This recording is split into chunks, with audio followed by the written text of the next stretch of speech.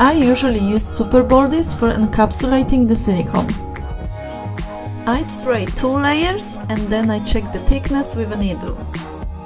If it's too thin, I spray another layer. Pro Gel 10 is my favorite prosthetic silicone.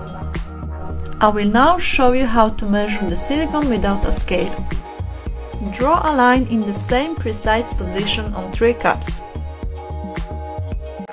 Mark the sticks as well so you can reuse them. Measure out 2 parts of softener into the mixing cup. This is the ratio I use for Pro Gel 10.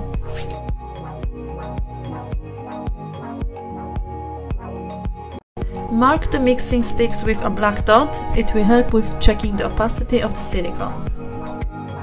I always mix the flocking first, because in a clear silicone I can see if I mixed it all properly. For this demonstration I will match my own skin color, so I use olive, gum pink and white. I normally mix pigments only with the softener, and I keep in mind that it will lose 50% of its opacity. When I'm happy with the color, I add 1 measured part of A and 1 part of B to the mixture. Fill the mold, scrape off the excess and clean the edges carefully with a Q-tip.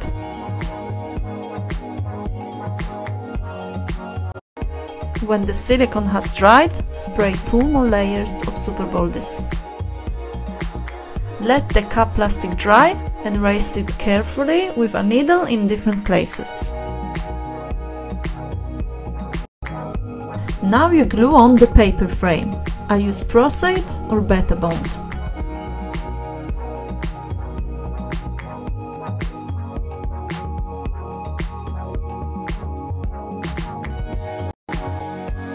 Use powder as you carefully remove it from the mold.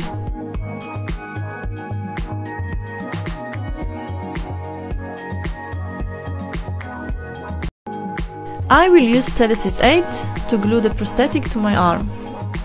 I always mix Telesis with a modifier in a separate cup.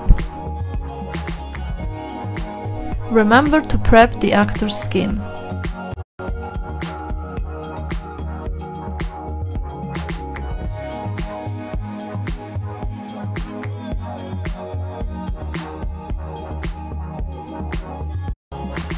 Use alcohol to melt the edges.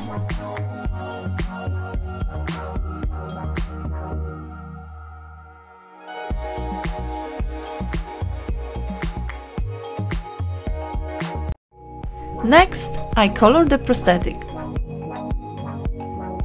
For this scar, I only use 3 colors: mauve, light mauve and capillary.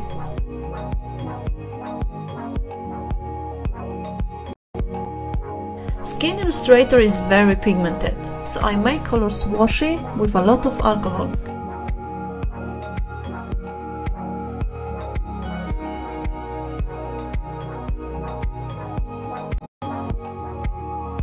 Finish with mattifier and voila! The scar is done!